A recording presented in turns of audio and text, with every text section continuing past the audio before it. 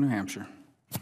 Thank you, Mr. President, and I thank my colleague from Mississippi for his remarks about the brave men and women of the United States Navy and their need for support. Mr. President, I rise today to join my Democratic colleagues in speaking out against the dangerous Trumpcare bill, which is currently being drafted behind closed doors by our Republican colleagues. The secrecy around this bill shows that Senate Republicans know that they cannot defend it to their constituents. That's why Senate Republicans are even refusing to hold a single hearing on the bill. In my state of New Hampshire, you can't pass a bill if it's not had a hearing. And the Senate here in Washington should work the same way. I continue to urge my colleagues to hold public hearings on this bill so that we can examine the bill for ourselves and get feedback from our constituents and stakeholders. We do know that this legislation will be very similar to the House Trumpcare bill, which President Trump himself called mean. And calling it mean is even putting it lightly. Trumpcare threatens to have devastating impacts on millions of Americans. Today, I'm going to address 3 specific ways that Trumpcare is mean to people in New Hampshire and across the nation. First, it undermines the Medicaid program. Second, it hurts our seniors. And third, it continues this administration's efforts to roll back women's access to health care. Mr. President, as governor, I worked to pass and then reauthorize New Hampshire's bipartisan Medicaid expansion plan that provides coverage now to over 50,000 hardworking Granite Staters. And Trumpcare, by proposing to repeal Medicaid expansion, hurts many of the hardworking people served now by that expansion program whose care depends on the expansion program being continued. This includes people like Joe from Portsmouth. I met Joe at a roundtable earlier this year. Joe has a painful precancerous disease that eats at her abdominal organs. She's had it for most of her life. And prior to the Great Recession, she had a job that provided health insurance and allowed her to get treatment for this chronic health condition.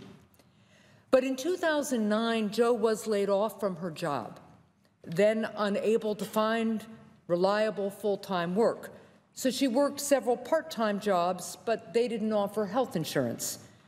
In 2012, she desperately needed surgery.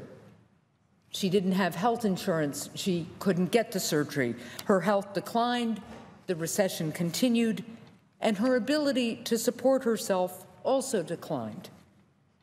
In 2014, after New Hampshire came together and passed its bipartisan Medicaid expansion program, she was able to get health care coverage.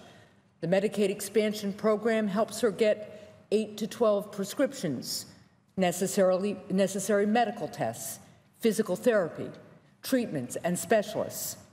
This has also meant that Joe is healthy enough to work again. Trumpcare would end Medicaid expansion, putting people like Joe at risk. Trumpcare also changes Medicaid into a per capita cap system. That's a fancy label for massive cuts to the Medicaid program that would force states to choose between slashing benefits, reducing the number of people who can get care, or both. Under Trumpcare, states will be faced with cutting services that children, people with disabilities, and seniors depend on. Which brings me to the second point I'd like to highlight today about this mean bill and who it impacts. Mr. President, it is clear that Trumpcare would hurt seniors across the Granite State. The majority of nursing home residents in New Hampshire are served by Medicaid. Trumpcare would jeopardize the ability of seniors to stay in nursing homes. It would also threaten services for seniors who receive at-home care. And these cuts to Medicaid are just one of the ways seniors would be hurt under this mean proposal, because Trumpcare would also create an age tax, letting insurance plans charge older adults 5 times more than younger people. If you are between the ages of 50 and 64, you will be especially hard hit. According to the nonpartisan Congressional Budget Office, under Trumpcare, you could face 20% higher premiums in 2018, with especially high premium hikes for older Americans. And the AARP opposes Trumpcare because it would, and this is a quote, make health care less secure and less affordable. Finally, my third point, Mr. President, is that it is clear that Trumpcare would continue this administration's efforts to roll back women's access to critical health care services. To compete economically on a level playing field, women must be able to make their own decisions about if and when to start a family. They should not have to pay more than men do for health care, and they should be able to visit providers of their own choice who understand their health care needs. And to fully participate not only in our economy, but also in our democracy, women must be recognized for their capacity to make their own health care decisions just as men are. Under Trumpcare, if you are a mother, giving birth could now be considered a pre-existing condition. Trumpcare would also undermine the requirement that insurance companies have to cover essential health benefits, including maternity care. And Trumpcare's Medicaid cuts would have drastic impacts for women across the country.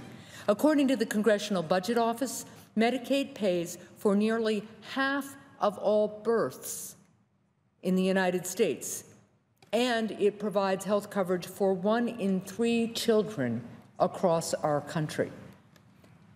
Trumpcare also defunds Planned Parenthood, which provides critical primary and preventive health care services to thousands of New Hampshire women, including preventive care, birth control, and cancer screenings.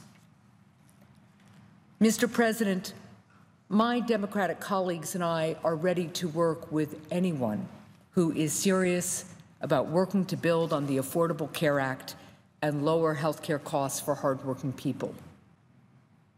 But what we do not need is legislation that even the President himself admits is mean. I'll continue working with my colleagues to speak out against and defeat Trumpcare, and I urge the people of New Hampshire and people all across America to keep making their voices heard and make clear that this mean bill is simply unacceptable. Thank you, Mr. President. I yield the floor.